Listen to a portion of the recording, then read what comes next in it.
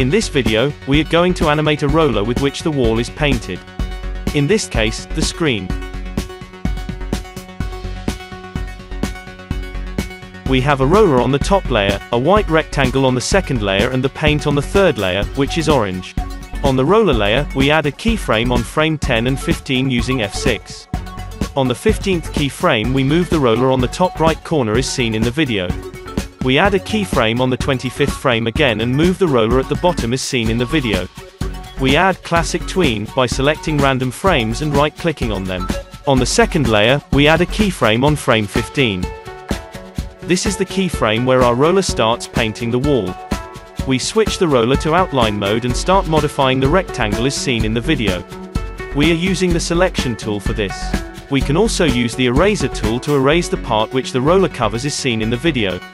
We will add keyframe on every frame and erase the part of the white rectangle which the roller is painting. Please follow the video carefully.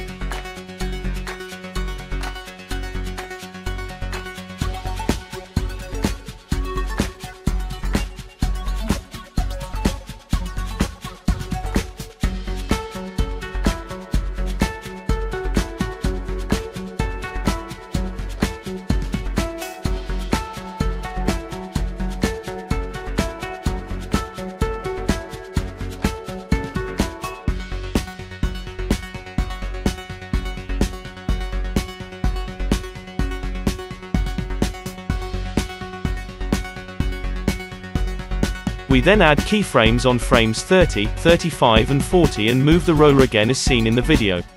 On the 35th keyframe, we erase the part of the white rectangle which the roller is painting. We keep doing the same process till the roller has painted the whole screen. Please see the video and follow.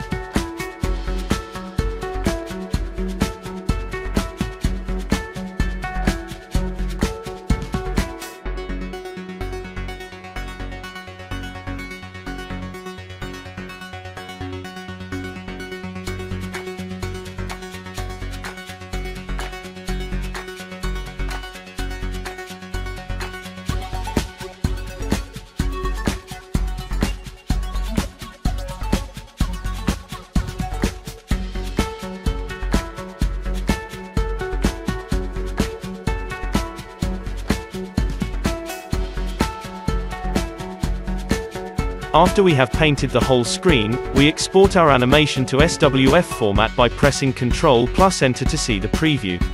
Thanks for watching.